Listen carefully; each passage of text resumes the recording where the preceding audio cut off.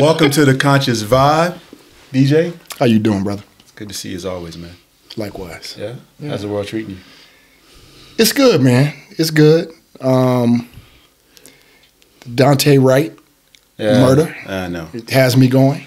Yeah, you know, I was actually looking at an article a little bit early on CNN. I was just like trying to get my brain around all of this. And I don't think there's much to get around at this point. Kim Porter has reserved a place in hell for herself. That's how I look at it. Yeah. And, you know, to say you mistakenly grabbed a firearm in lieu of a taser, you're a 26-year vet, head of the union. There's no way. Yeah, no way. Yeah. So, welcome to hell. That's how I look at it. Doesn't work. Let's introduce our guest. Well, yeah, I was going to lead in. Our guest, our esteemed guest, my friend, Dr. Matthew Whitaker. How are you, sir? What's up, Doc? I'm doing well. I'm just listening to the conversation before you introduced me. I was itching to jump in. So. Yeah, I know you were. And you know what? We're going to talk about all of that today because we want to obviously dig into some things that are really important. I know that as a diversity, equity, inclusion expert, you have probably a lot of thoughts on this. But wanted to, before we kind of jump into all that, one of the things we like to do with our guests is have them share, background story. Obviously, I know a lot about your background, your story growing up. Share with our audience as well as DJ in terms of that piece of your story, what led you to where you are right now, Diamond Strategies, the work that you guys do there. So let's talk about that. Certainly, I'm happy to. I'm Arizona native, born and raised here at a time where most folks outside of Arizona didn't realize that there were black people here. But I was raised in a black family on the southwest side, 3243 East Taylor Street. It was my grandmother's address. 602-233-0259 was the rotary phone number that I would dial. I remember that. If you remember the old Chris Rock joke, right? Oh, yeah. It's my grandmother's house, and grew up in, like I said, a black family in a predominantly Latinx neighborhood with two black parents who divorced when I was final when I was 6. My dad left, I think, when I was 3 or 4. My mom then met my second mom, Dr. Mary Radcliffe. So I grew up with two moms. My mom is black, pansexual, womanist, not feminist. She identifies as a womanist. And my second mom, Mima, is a white, female, upper middle class woman who was divested of much of her privilege when she came out of the closet when she was younger and moved to South Phoenix and picked cotton. Yes, picked cotton. A lot of people don't realize that Arizona actually produced more cotton than Mississippi for decades in this country, alongside black and brown workers. So that was my background, a very diverse family, of a family that lived and breathed what we now call diversity, equity, and inclusion. I didn't know there was a name for it until I got to college and realized that homogeneity is or was the breath of life for so many other people, right? In my family, we didn't always get along. And it wasn't just gender and race. We had Jehovah's Witnesses, we had Muslims, various iterations of Christians, people going to different churches. My aunts were from Chihuahua, Sinaloa, Mexico. My uncles were black. So I grew up being able to negotiate blackness and diversity like breathing air. And we didn't always get along. We were families, right? But we figured it out. And so that informed and sort of fueled my desire once I got to college.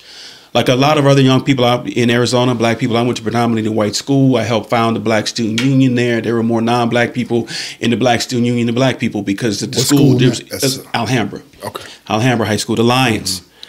So we welcomed everybody.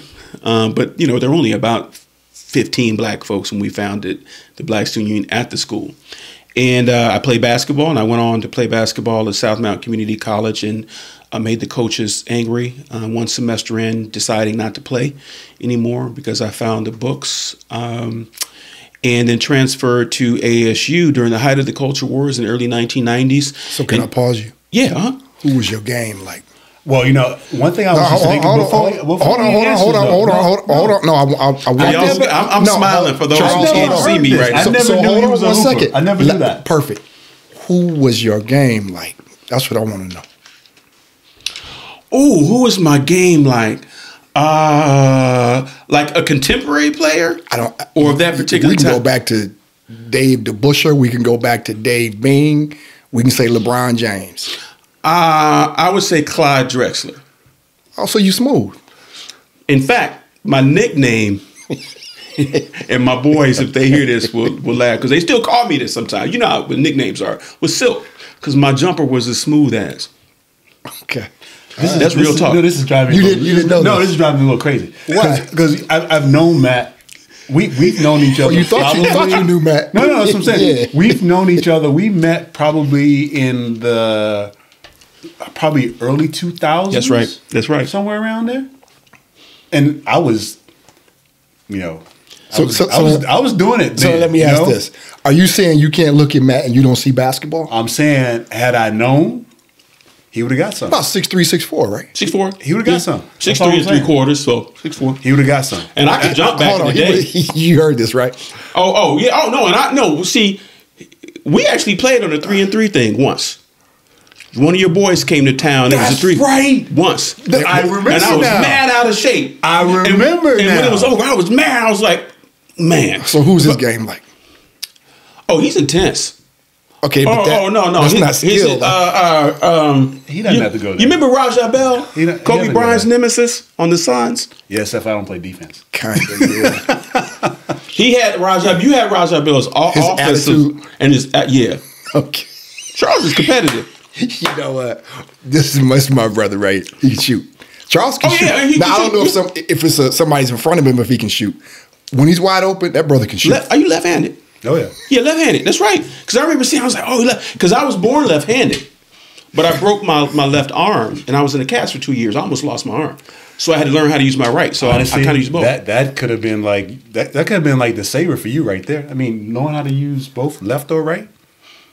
Just didn't know. Yeah, it's funny too, because when I played basketball, I never told people that when I got to high school that I was born left-handed. Because you got mad. Your left is you got mad skills with your left, and I didn't. Yeah.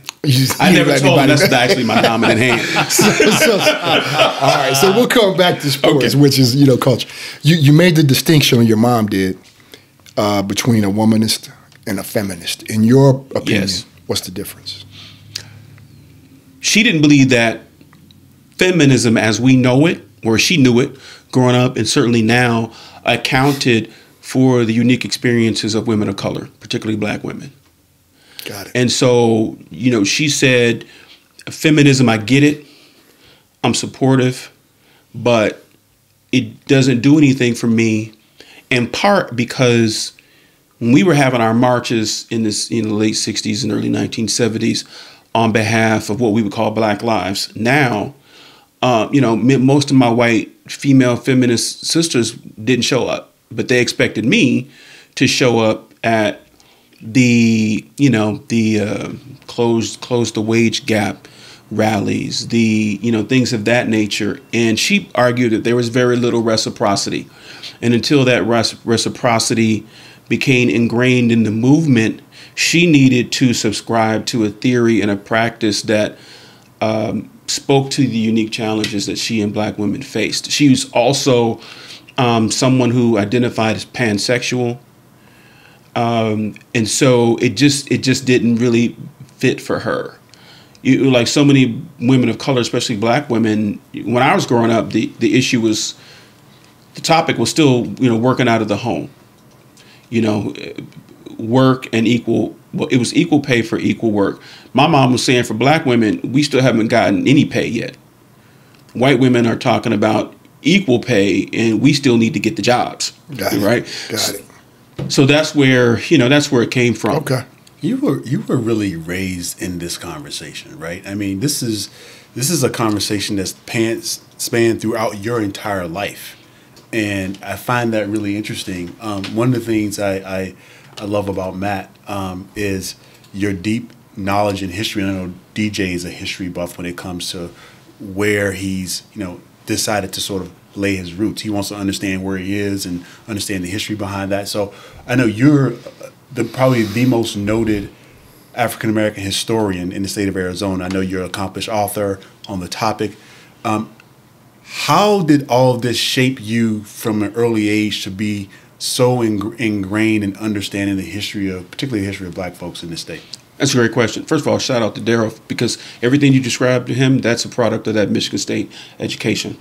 I'm a Spartan too, folks. So I just had to do that. Okay. So, but in any event, your PhD was from State, right? That's right. Michigan Absolutely. State. I would say that my mom was a social studies teacher and historian, and so even before I came into a level of consciousness in understanding our unique situation, right? Because I was raised essentially in a closet. We had 2 female queer teachers at a time where teachers would be fired because of rumors of a same-sex relationship. And so I was raised in that environment. We had 2 phones. We had 2 mailing addresses.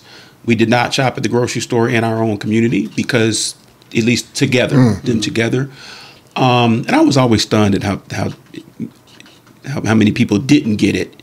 But nevertheless, that was the environment that I grew up in. And between my mom's history lessons and social studies lessons at the dinner table and my lived experience seeing people and accepting people for who they were and what they brought to the table was just normative to me. Whereas other folks, difference was not normative. Difference was abnormal. I gravitated to difference because of that. My grandmother even took me to visit different churches because she said, you know, she believed in one God, but she said, you know, different religions, you know, acknowledge the one God in a different way. That's your mom's mom? That's my mom's mom, my maternal grandmother. And she worked for Jewish families as a housekeeper. So, you know, I learned a little bit of Yiddish and grew up eating matzo ball soup and going to Seder's and doing that type of stuff too, because she wanted me to learn. So it was like you said, it was just the air that I breathed. And then I got to college, and also local. Yeah. South Mountain Community College and Arizona State University undergrad, and then my master's. And I got to college, and I didn't see any of the people that I grew up with in the curriculum, in front of the classroom, in administration. Right, any of that, and I started asking why, you know, and then I met some pretty strident young brothers at ASU who I had anger in me, but it was not an anger that I distributed outwardly. It was an anger at seeing how people I love were treated, and it was an intensity. But I ran into cats that were just like, I don't like this. We're going to take this building over until they decide to do right by us. And I thought, I kind of like this type of thing, because I grew up in an environment where the women in my life and the few men who are around were strong. But it was, and they taught me, you know, you need to just work harder and be smarter than everybody else and things of that nature. And as I matured, I thought, I respect them saying that, but this is some BS. Like, not disrespecting them, right? Not but the fact that we are put in a situation where we have to say, in order for us to be able to be successful, let alone safe, we have to be essentially perfect.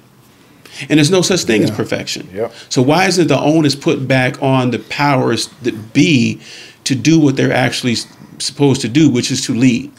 And so when I got to university, I didn't see any leadership in those areas.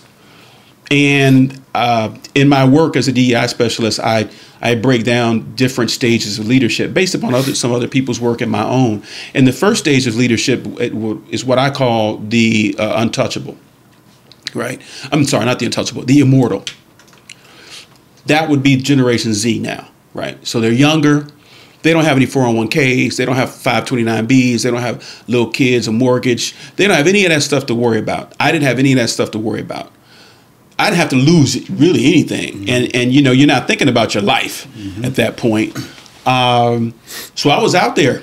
Somebody said, we need to go do this, protest that. I was there. And I did it. And we were successful at a lot of things, even at ASU early on.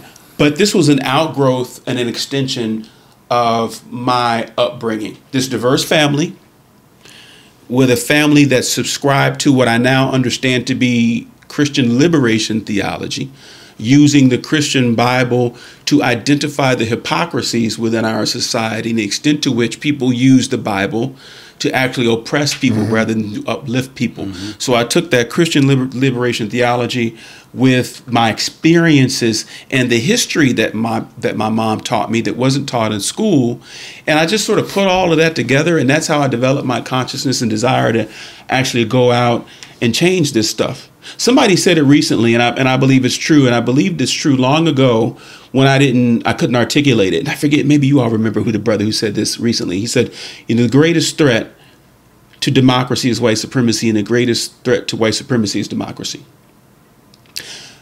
I couldn't articulate that back in the day, but I believed it, and I still believe that, which is one of the reasons why I've given so much of my time to this. I do believe in the promise of America.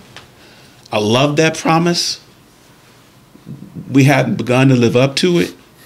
And if we're going to realize that promise, we got to be real about what the true threats are. And I don't think we've really got to that point yet. Well, clearly not. So how do you approach that in the work that you do, Matt? Now, let me give a little bit of context.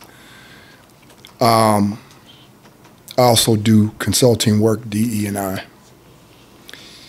And when we talk about true threats, the most egregious, in my opinion, is what's happened to black folks in this country. We have found a way, meaning the broader society, to weave into the conversation other aspects of American oppression. Until we solve for what's happened around black folks, I'm finding it difficult to enlist in these other armies and fights that are happening until we do that. And increasingly, I'm finding myself even more transparent about that in my work. What's your journey been as it relates to that context? You know, it's interesting. When I first began this, I was there with you in that I want my focus to be about black people, black liberation. And I'm thinking back in my college years, right? I knew a number of Chicano activists and white activists, particularly Jewish activists, who threw their lot in with us. And we were more than happy to, extend the hand and work together in areas that we thought would benefit all of our communities. But we all understood and were unapologetic about and okay with the fact that we all understood that each one of our primary focuses was our own community. And I think that, quite frankly, that's what brought us closer together. And then, I earned my PhD. I go into the academy, the professional world, which really tries to dilute the ways in which, the extent to which black people focus on ourselves. It doesn't matter if it's scholarship. It doesn't matter if it's community service. They don't like you do it too much of that because it's going to get away from the scholarship. But don't let the scholarship be too strident because now you're a political scientist, you're not a historian. Whatever the case may be, there's always some sort of critique that tries to draw you away from being authentic and truthful about painful truths. And so, but I was sucked into that in order to get things done, making them palatable for other folks. I'm not in that space anymore. And I think one of the things that allows me, that inspired me to move out of that space was creating my own business. I didn't know that that was one of the reasons why I was creating it consciously, but I became aware of it once I founded my own business, when I figured out that there was a lot of stuff I just didn't have to deal with if I didn't want to. And that's where I am right now. Now, I'm real transparent about that, though, with potential clients. Same here. Yeah, and that's one of the things I love about you, respect about you. And a lot of people, some folks will do anything for a client. 100%. Or a contract. You're going to get what you sign up for, too. And you're going to get what you sign up for. Yep. I'm just not there anymore. Number one, it's not helping anybody. Even if they think that it's helping them, it's not helping them. And I'm at my best self for you when I can be my true self for you. So if I have to bob and weave and tap dance and season everything to your taste and not make it too spicy, then I'm not doing what's necessary really to move the needle and really justice in terms of my own community. And this is the last thing. And I agree with you. And one of the reasons why I'm doing that is because if America can solve the riddle of the legacy of its original sin, that is, it is continued to sin with regard to black folks, I think it'll help us develop a formula for other groups as well. Because wherever black folks have gone, we brought everybody else with us. Well, yeah, DJ and I talk about that a lot in terms of where the attention sort of gets shifted when the wave is palatable to do so, right? To move, because it's certainly, it feels better, right, to move on, because this is just so tough. It's so difficult to deal with because you stare at it and it is the original sin, right? As you spoke, I know one of the things, and it sounds like I'm taking from your conversation that there was a lot of resistance when you were at Arizona State. I know you were the founder of the Center for Race and Democracy at ASU. Mm-hmm. I imagine that was a tumultuous time trying to get even that uplifted and put into place. What was that like? Bro, you don't even know, man. I was so green. Even though I had been a veteran of like activist movement, this was different within the academy, right? So even the name, you can't have a Center for the Study of Race and Democracy. You can't put race in the name of something. Nobody's going to accept that, the name. Well, race and democracy, why can't you make it, more broad, right? To explicitly include other people or other challenges like sexism and things of that nature. I said, that's not what I want to do. And I said, I don't want to do that. And I said, I don't think they're antithetical. So when I'm talking about race and democracy and the lives of black people, I understand intersectionality. So we're going to have conversations about all that, but we're going to center race because nobody else is. And if I can't have race in the title, I don't even want to do this. And people looked at me like I was crazy. It's like, you're going to put all this effort in? And I said, no, look, if I have to go this type of stress over the name, then you all aren't ready for what we're going to do. Mm-hmm. Right. So that was that. A bill was introduced in the legislature to shut us down. Kavanaugh, not even knowing me, right, or the center, introduced a bill arguing that somehow we were trying to indoctrinate ASU students into liberal orthodoxy. There was that. The library that I built was raided. People, stole some books. I bought a lot of books on democracy and race, and put them out in a general area so people could come and look at them. God came in one day, they were all gone.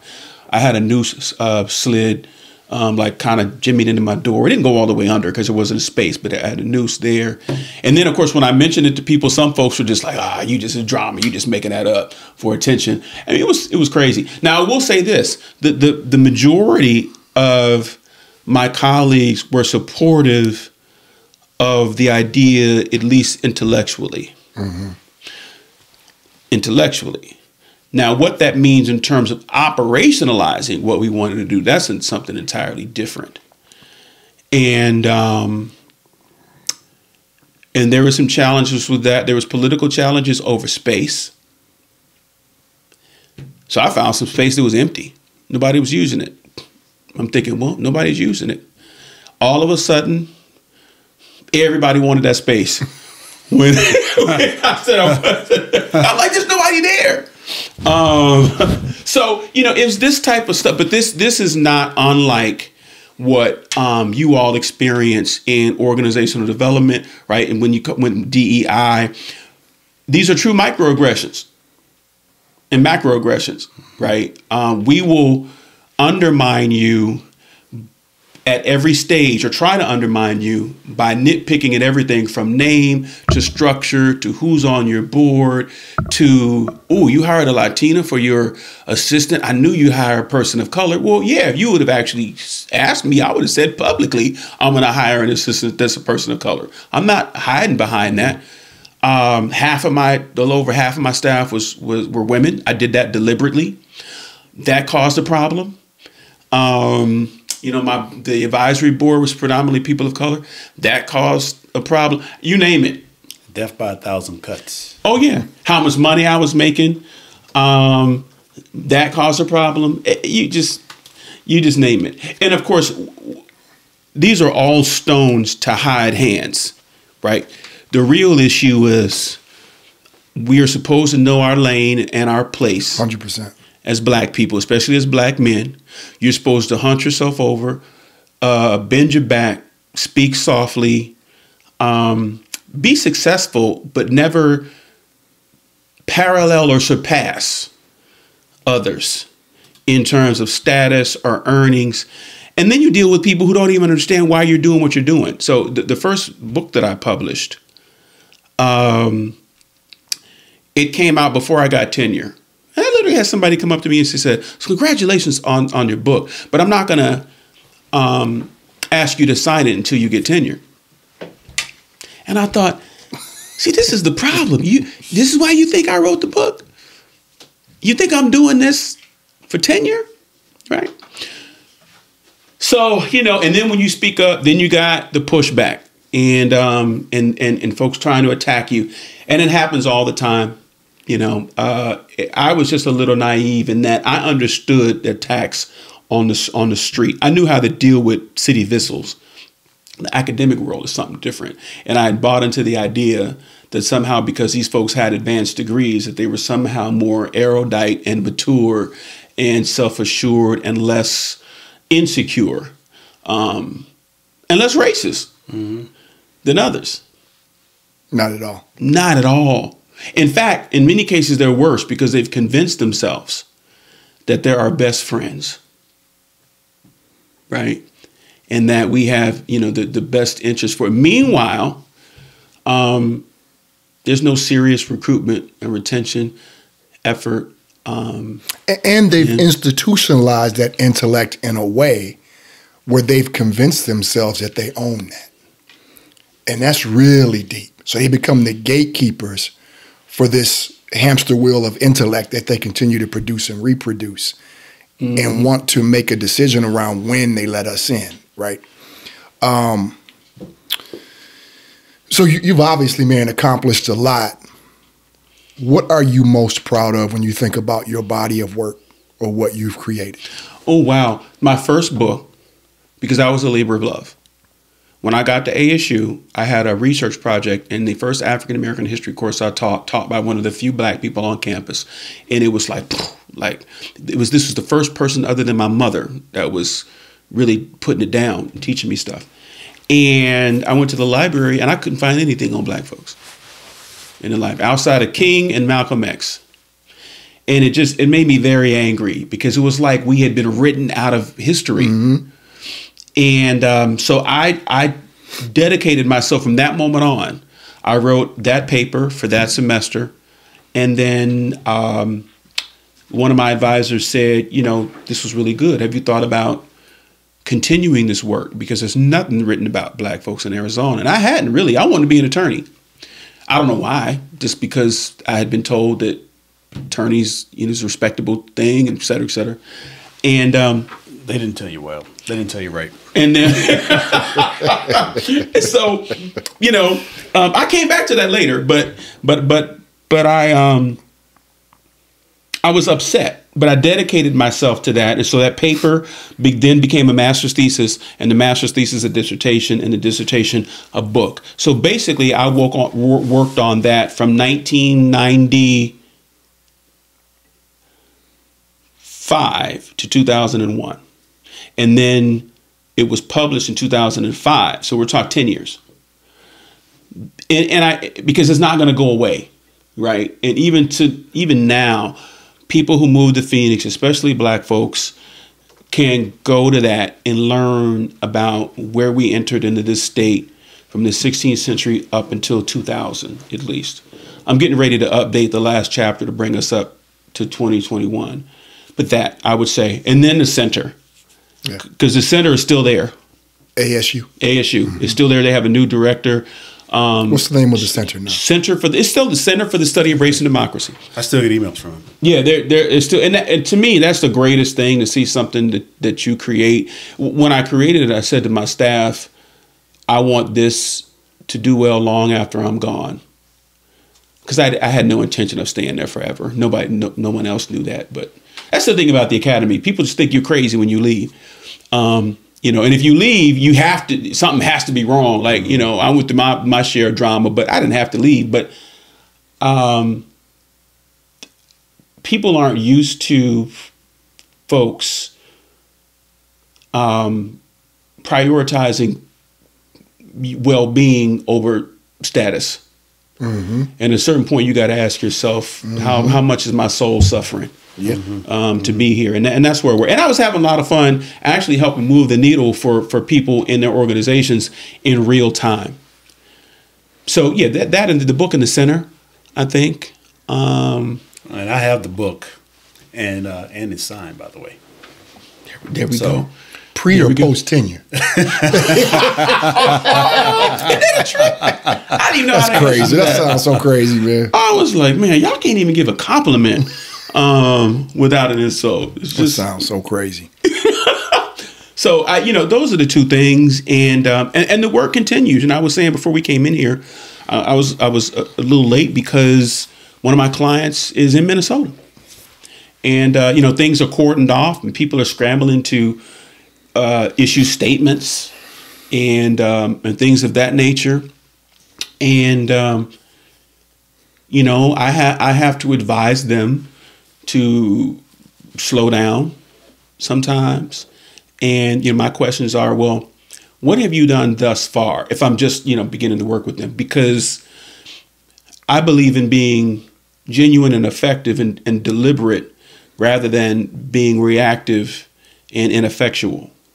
Right. So you can't just all of a sudden have a hashtag and a statement if there's no substance behind it in your organization. So, we had to have a conversation about that. So these are things you can do now, but these are performance art things that I think that you should avoid right now. It's better that you say later on, listen, we knew this was going on, and so we want to do our part internally to generate serious, sustainable change. And so this is why we're not chiming in on this yet, because we haven't really built the capital to do it.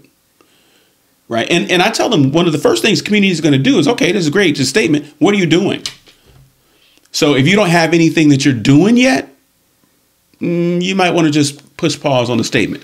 Yeah, this body of work, Matt, it's become so interesting. It has become the most prominent example where statements and discussions are proxies for solutions. We talked about it. We spent 3 days at an offsite. For the last month, we had discussions with our African American and Latino employees. What are you committing to? Mm-hmm. What are you going to do over the next 5 years? What's going to change? But the solution has become discussions and narratives in these statements, right? Or a branding exercise that, I guess we'll go ahead and include some folks that we haven't included in on this. And one of the things I'm hearing from you, and you made the statement, you can choose who you work with. And there's nothing more exciting. Nothing more exciting. And you know what the thing is? A lot of them don't understand that. You have to explain it to them. You really have to explain it to them. And it still blows their mind once you explain it. It blows their mind. They can't believe it. I was having a conversation with a potential client in the mental and behavioral health area. And it was partners. And the partner who brought me in said, well, I really want so-and-so to be on the call because, he has some questions. And I said, okay, so this is somebody who's opposed to this, right? Whenever I hear somebody say, well, they have some questions, I'm like, okay, this is a naysayer. And so I said, okay. And we had the conversation. And this person was, you talk about infantilizing and just whimsical about we're all just, we're all human beings and just these panacea type things that I just couldn't believe were being said. And I was asking questions about why are you reaching out to consultants? What is it that you want? Where do you want to be in 1, 2, 3, 5 years? How are you going to measure success? I'm asking questions. There's no response to this. And so I simply said at one point, a lot of organizations aren't as far along or as developed in their consciousness with regard to diversity, equity, inclusion as they think they are. And being a CEO or a manager or an assistant manager doesn't, by virtue of your title, make you an expert. Ooh, this person was offended by that. I recently had the same exact conversation. You see what I'm saying?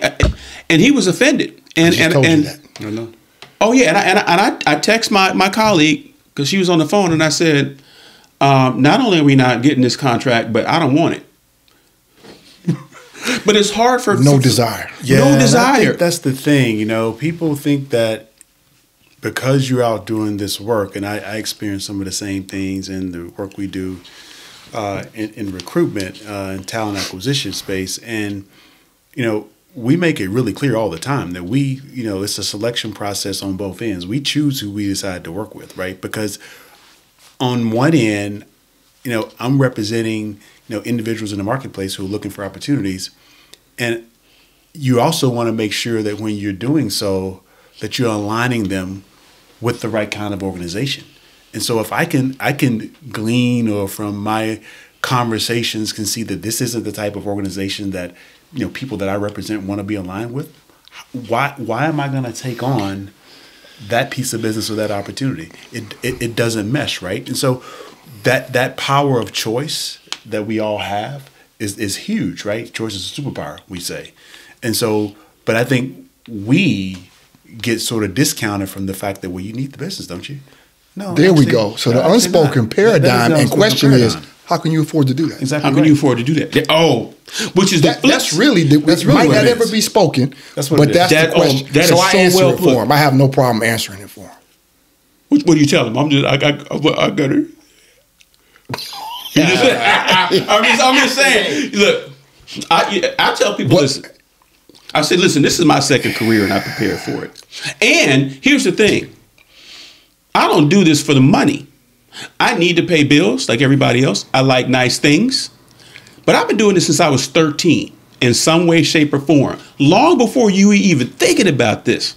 And I'm going to continue to do it in some way, shape, or form. And I derive most of my personal pleasure and validation from my own community. So I'm going to be fine from this. It's not just financial. It's holistic. It's, this is the way I respond because and sometimes I'll read their faces and I'll offer it up unsolicited because that's part of the educational process. Some of these people need a black person to look them in the eye and say, I can survive without you. And the companies, my clients that actually do the best are the ones that are willing, particularly the CEOs, to humble themselves and admit that just because they are a successful CEO doesn't mean they are prepared or have the skills to lead this effort. If they can, it doesn't mean I know everything, but I need CEOs that didn't stay at a Holiday Inn last night, right? That can't solve. I need CEOs that can't solve every problem, right? And I also need them CEOs that aren't intimidated. Yeah, or at least to intimidate to the point where it's debilitating. My language is very similar to yours. I decided at the age of about 22 years old when my last day of work would be. That was probably 7 years ago. Mm-hmm. This isn't work for me. I do this because at times I enjoy it. So in any potential client situation, I'm typically asked, what would make you discontinue this relationship? My response is always the same. The minute I determine you are not authentic. This is not about money. It really isn't. You're going to pay me, but I don't need it. I can't enter into any situation unless I feel that way, and that's how I feel. And I'm very clear with you. Anything I do, whether it's personal, professional, for me, I fuck with people who I want to be around. That's it. And the minute I decide I don't, I'm out. And I can't, I am so clear about that up front. And I recently had a situation with a client where I decided it's time to part ways. And there was a lot of disbelief. And I took them back to 6 months ago. Why are you in disbelief? We had this conversation. I don't know if you thought I was kidding. You know what this reminds me of, though? I got to share with you. Because I've read hundreds of diaries of former slave owners in the aftermath of enslavement during Reconstruction. And they are, in their writings, experiencing stunned disbelief that their former enslaved people would be capable of such fundamental repudiation that, no, I don't have to work for you anymore, and I'm not. And why are you smiling? You having fun? Exactly. Like you enjoying your life? Right. James Baldwin said, they were like wounded lovers, just walking around looking forlorn, like they didn't know what was going on, because they're not used to us looking at them and saying, I don't need this, or I don't need you. And historically, one of the things that people have used to be able to control us is money. 100%. Is money. Folks do not like us to not need it, not want it, and they certainly don't like us to be in control of it.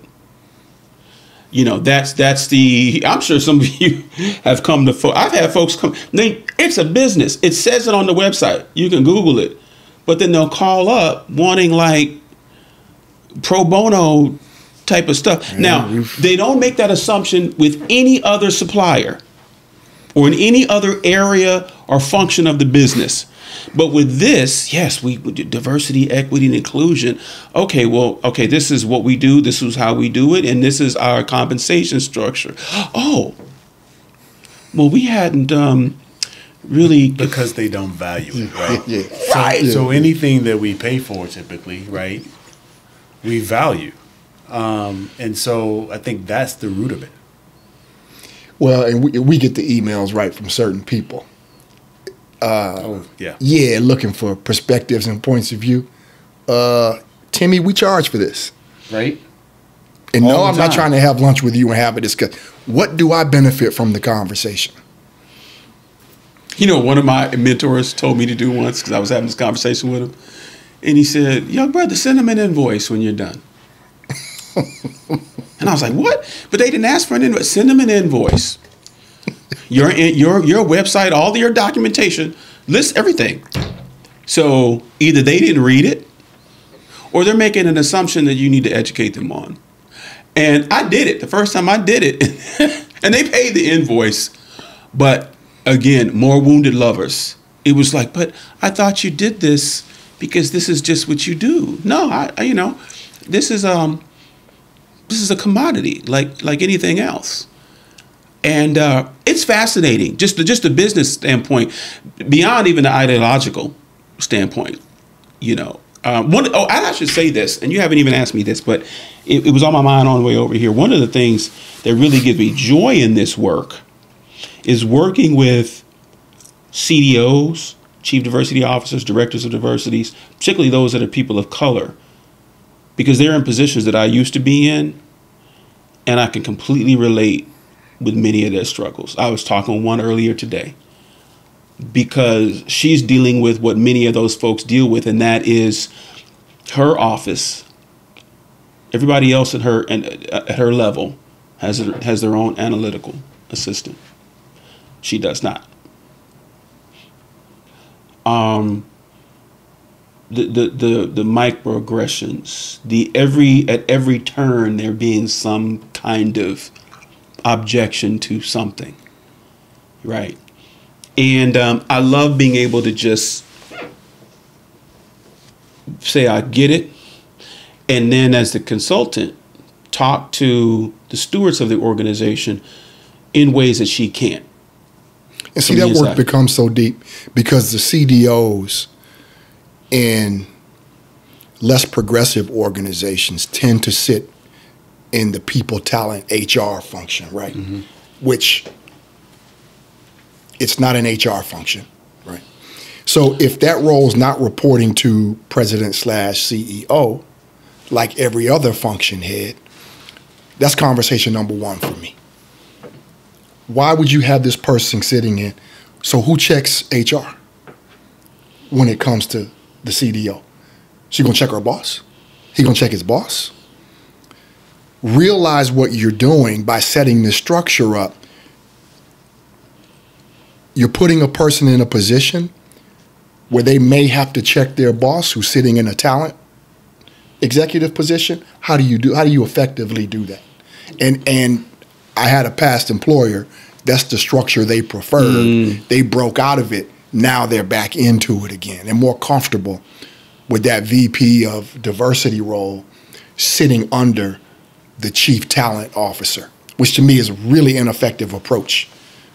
Because you don't have any power to really affect any sort of real change. Bingo. Right? And I think that's the issue. And you know, 100%. Because sometimes CTO doesn't. Exactly right. Chief talent person is asking to be at the table. And you need to understand, I mean, I was having a conversation with a client probably about a week ago about some diversity recruiting they were trying to employ. And, you know, my question was, after we had a lot of dialogue, they're fixated on, you know, a particular type of ethnicity and, you know, female gender along with that, you know, because they want to try to, you know, double dip and get, you know, the big bang for the buck, right? Mm-hmm. And my question was, do you know why? Like, why is this important? Like, why do you want this particular person in this role, in this sort of, you know, this grouping, if you will, and they couldn't articulate the reason why. I'm like, if you can't say why, that person's never going to be able to produce any value in that role. And that's what happens when you stick someone over here in this space underneath this other bigger umbrella, right? They're just over here spinning their wheels and nothing gets done that impacts anything other than the fact that we have this person in this particular position, and we can actually put that out publicly and say, hey, we have this role. You see, and I think that is born out of what I call divided duty. And I wrote about this in an op-ed that I published months ago in the Orlando Sentinel. And I'm borrowing from a phrase that Ida B. Wells Barnett used in the early 20th century. And what I mean by divided duty is you have lots of white C-suites, mostly male, but not entirely so, white females too, who intellectually know that they should do something. And they know that it's going to be controversial in some quarters and there's going to be pushback. But they want to do it anyway. But they wanted to do it in a way that makes the other white people comfortable. There you go. And to me, and this is what I tell the CEOs, that approach is antithetical to progress. You're never going to get what you want. If you have to make the moderate to angry white people happy in order to have this, right? What you need to do is to exert leadership, right? You are the chief executive officer. The problem is many of the folks who report to them in a lot of organizations are immersed in a sort of incestuous executive relationship, meaning, that's probably a poor term, but like any coach or head coach, they bring their people with them. So most of the people that are the VPs of this or the, you know, assistant managers of that, they are people who they either used to work with or they brought with them from someplace else. Those are their people. So now you bring in, more often than not, the CDOs, the directors of diversity. They're either outsiders or they're coming not from that clique. So now you have race, you have classes, potential classes an issue. You have all sorts of things at work that are undermining that. And what you will not be able to see generally are the white executives, all of the little things that they do to undermine the person that they see as a competitor or somebody who should not be there in ways that are plausibly deniable, right? And you won't get it. What you will see is the growing frustration of your CDO, who eventually will leave on average of 3 years. Mm-hmm. And you won't know why they've left. And you won't have any formal complaint against the other folks who actively undermine them, because everything that they do to undermine them is explainable and justifiable within the organizational structure. But when you boil it down, this happened because you had divided duty. Instead of just doing the right thing for DEI, you wanted to do the right thing for your personal relationships with some of the folks who work for you and other white people. Let's just be honest. There's this thing called epidermal alliances, and you want some of the other high-ranking white people to be happy. And so as a consequence, you can't let us become too authoritative, because that will be threatening to the other people. That phenomenon is so real. And you may actually have, in some instances, a white executive with a predominantly or 100% white executive team who is operating with arguably good intention, but they make the mistake that you just talked about, bringing on comfort. The issue becomes when that person's shortcomings undermine the work and the journey and arguably create an oppressive environment, then what do you do? And what typically happens is, well, do you think they maybe meant this? I know they said this, but do you? Why are you hiring someone who needs an interpreter? Why is your executive team full of people who you have to come behind and clean up? Yeah. Especially when you lead in your industry. My question is, why did you hire them? You got to come back and tell me what they may have meant. It doesn't work that way. Well, typically, always they knew what they were getting, right? 100% they knew what they were getting. But they like the environment to keep the environment safe. We don't have to worry about it. Exactly. Right. But the minute you start bringing in intellect and awareness, then accountability has to ensue. Well, we see this in sports all the time. I mean, it gets illuminated because it's much more public and more visible. But that same phenomena exists in corporations as well. It's so true. It's so true. I have clients across the board. This is a common concern that I'll hear. Well, we need to make sure that we move slowly. Okay, I'm listening to you. Because, and this is when they lose me, right? Because, not everybody in the organization is ready for this yet. Absolutely right. And, and et cetera, et cetera. And I'm thinking 78% of your employee pool is white. And what you're telling me is you want to entertain discomfort with the fact that you have folks that are going to come in that want to help you make your company more reflective of not just your county and state's population, but the world, especially if you are a global corporate. Don't say you're a global corporation and then quote county numbers on diversity, right? And I'll say to them, Imagine, I actually said this in a town hall to a group, because there was a guy that was pushing back. And I would like to direct this question to Dr. Whitaker.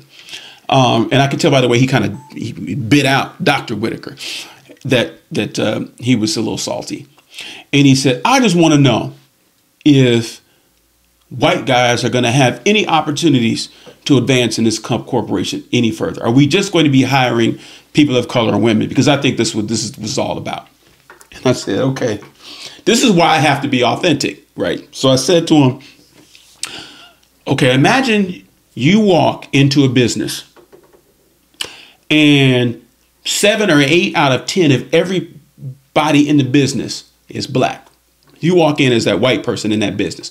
7 out of every 10 people is black. Would you think to yourself, man, I bet black people are going to struggle for opportunities within this business? Absolutely not. It's absurd, right? But this is the angst that we're dealing with, and what we cannot do is enable that angst. Hence all deliberate speed, right? Right. And hence why my narrative continues. I continue to do this work where I see fit, but I am definitely on this entrepreneurial track for young brothers and sisters. Mm-hmm. Be your own boss. Create your own environments. And be in a position as fast as you can where you don't have to ask for anything. You know, I got to tell you, that's interesting that you say that, because anytime I get an opportunity to give, because I get the question a lot of time from young brothers or sisters who are looking for some advice about, typically it's career, opportunities they want to pursue. And I always say, have you thought about being an entrepreneur? Have you thought about what you could do in the business world to create something of your own? Because I really do think that changes the dynamic, right? It changes everything in terms, not only your options, but how you get to choose the work that you do, right? You're able to do things in a way where, as we all have articulated, we get to set the standard for how we'll operate with people and what we expect in return, right? And so you don't always get that. You recognize this. I knew it from when I had a corporate career.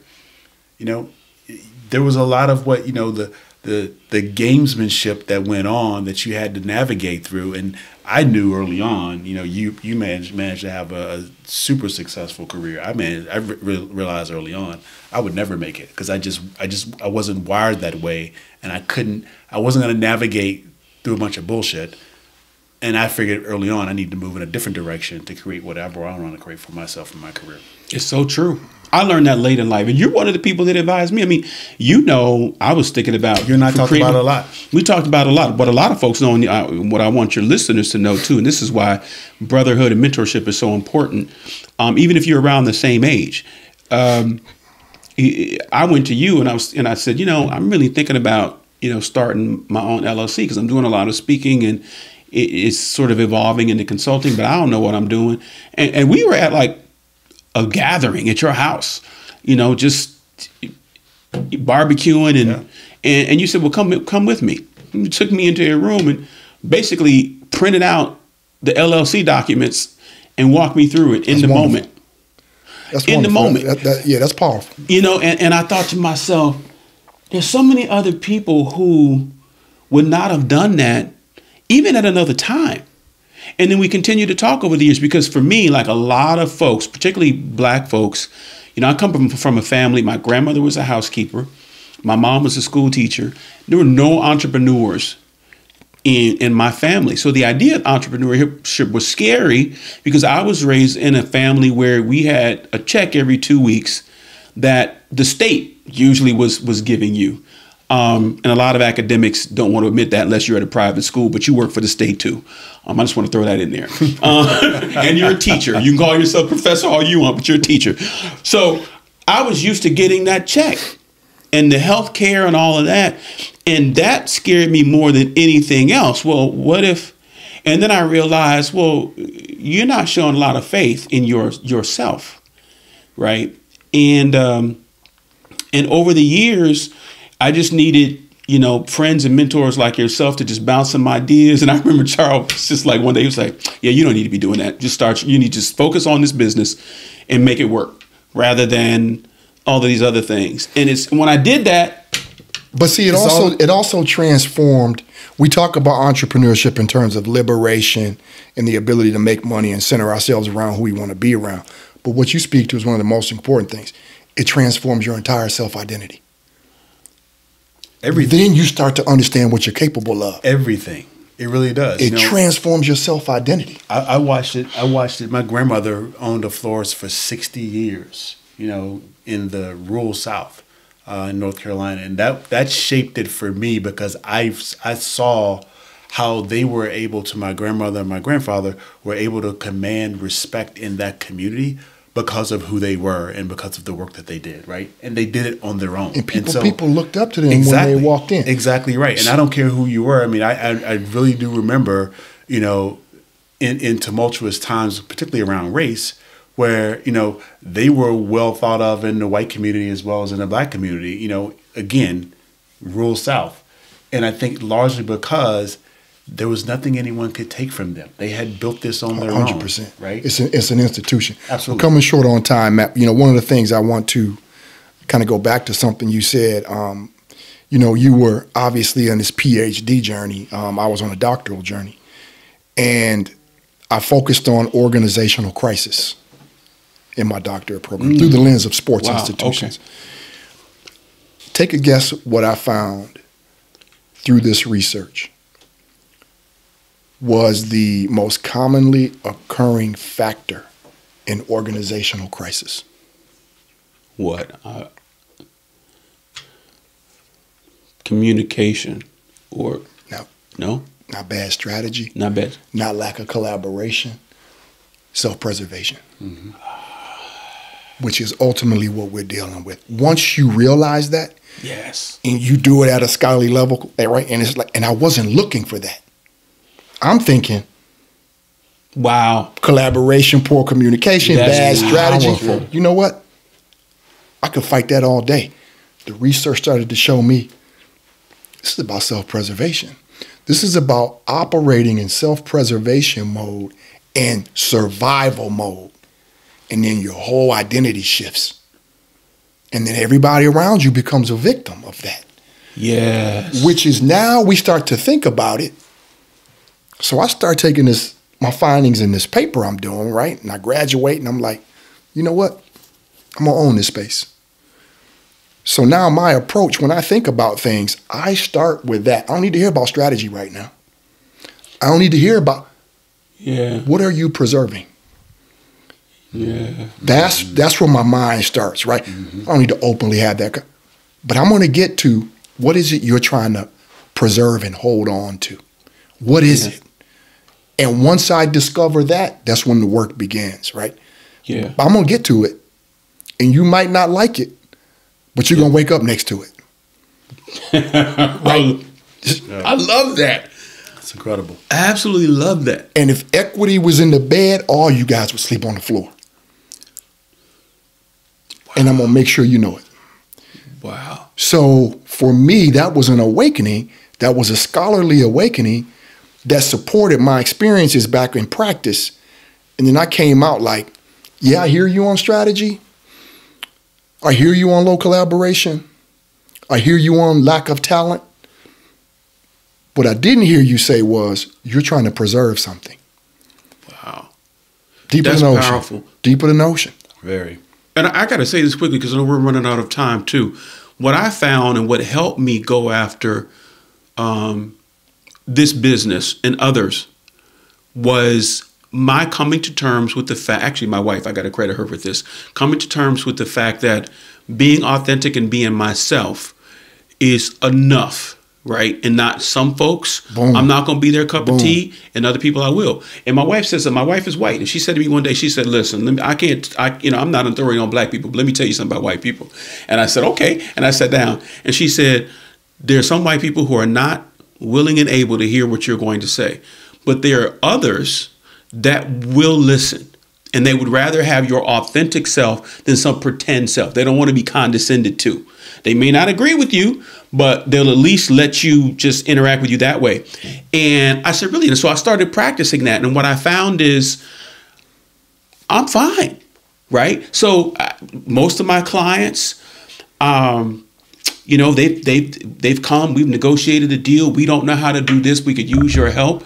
And I say, you know, I'm a very authentic person. I'm going to be transparent and approachable. I'm not going to bite anybody, you know, but I'm going to say some things that are going to be uncomfortable at times, and most of them don't shy away from it. So what I had bought into was somehow I have to rein myself in, so to speak, to be successful, right? Absolutely. I made assumptions myself, right, about owning our own assumptions. I made assumptions about what folks, generally speaking, could accept and could not accept. And she said to me too, she was like, listen, some people like McDonald's and some people like Jack in the Box. Like some people you're not going to get, some people are not going to want your product. There are others that will. Focus on them, you know, and just build what you believe people need, and then work with the people who come to it, and others that don't. And I thought that was, and this is what I tell younger folks too, particularly young Black men now. Please be your authentic self wherever you go. Be hardworking, shoot for excellence. You know what I mean? But don't get in the business of disassembling yourself and your soul in order to make people happy. You don't do that. It's been very successful for me. That and having multiple streams of income.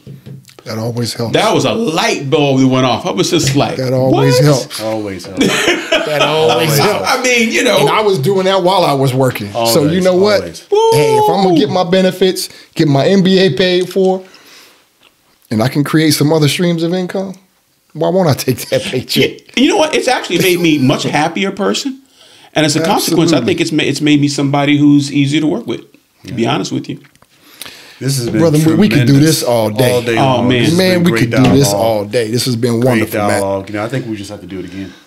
That's what it comes I would love to. Y'all gotta have me back. This was we'll fun. Do it again for sure. For sure. Well, let's definitely do it. This is beautiful. And thank you for joining us to The Conscious Vibe.